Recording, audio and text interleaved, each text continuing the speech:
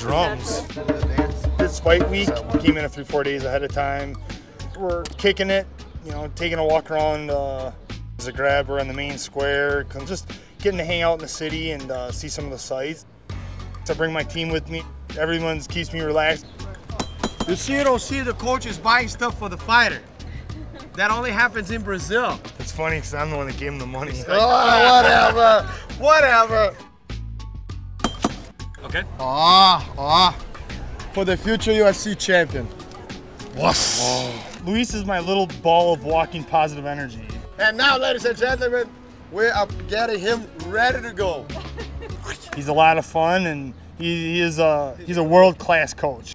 Today, he's the best ever because he's not like stressed. We're not stressed with weight. We're not stressed with him, oh, I have to fight. So it's more like, hey, I'm here, I'm having fun, and on Sunday, you know, I'm ready for this. And he's really hungry for this, you know. He's different now. His mindset is different. He trusts himself. I never seen him like that before, you know. Definitely Ben Rothwell would be the guy that I would not like to fight.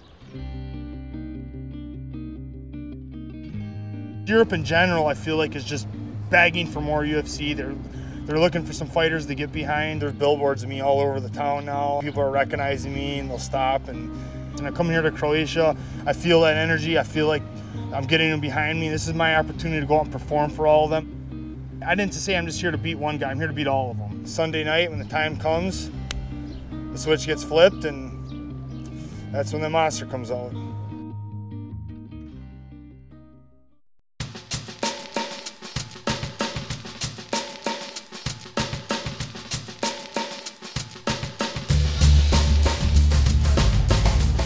Zagrebački električki tramvaj. Zagreb Electric tram. Hvala.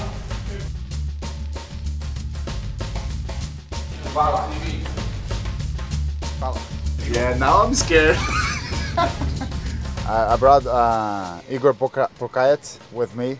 He's from here, from Zagreb, so he could show us a little bit of Zagreb, you know, and he brought us to this place. It's the old part of the city, and we can see like a big part of the city from here, and it's beautiful. Sometimes you can just stay thinking too much about the fight, you know, because you got nervous and you got anxious, so it's not very good, you know, to stay doing this for a long time.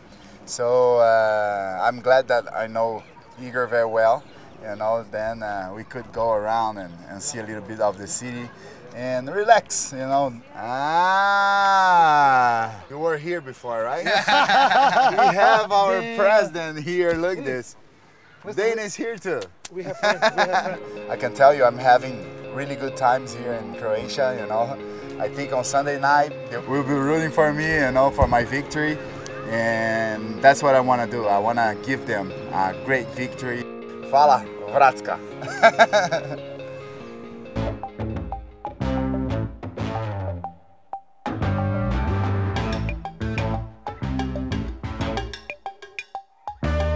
I'm very motivated, you know, I'm very well prepared for this fight. You know I have a very tough opponent in front of me, but I really believe I can win this fight. First time when I fought in UFC, you know, there was always a dream about UFC coming to Zagreb, and in the last 2 years there was a lot of talk, and finally UFC came here. I got the new contract with UFC, so you know, can't wish more. I know you're used to having the crowd cheer for you. This time there probably won't be. Does that present any kind of challenge to them? When octagon is closed, it doesn't matter what's happening. You know? Just you and your opponent and feast. That's it. I don't know how many people come from Poland, but they're gonna hear for sure.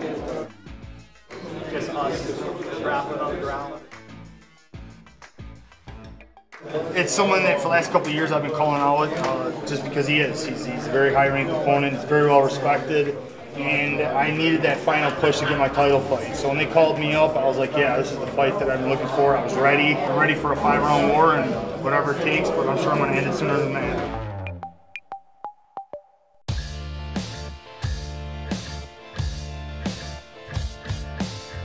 And I'm getting ready to do a round of training, just to loosen up my body. I brought Damir Hadzovic down with me and my coach Tultrenga.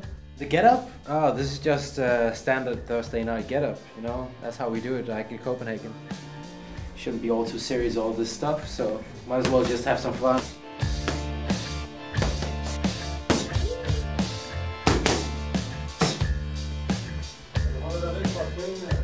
That's how we do. We're joking around, having fun. But when it's fight time, we get serious and do our job.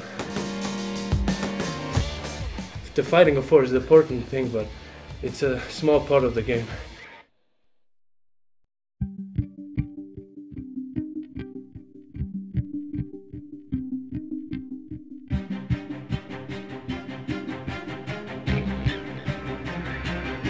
Hey, Dalby.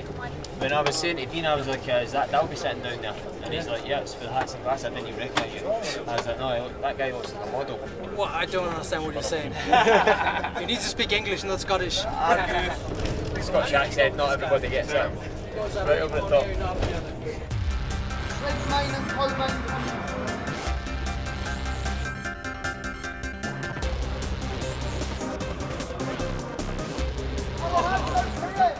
When we hit the scales, we just got the fun parts left.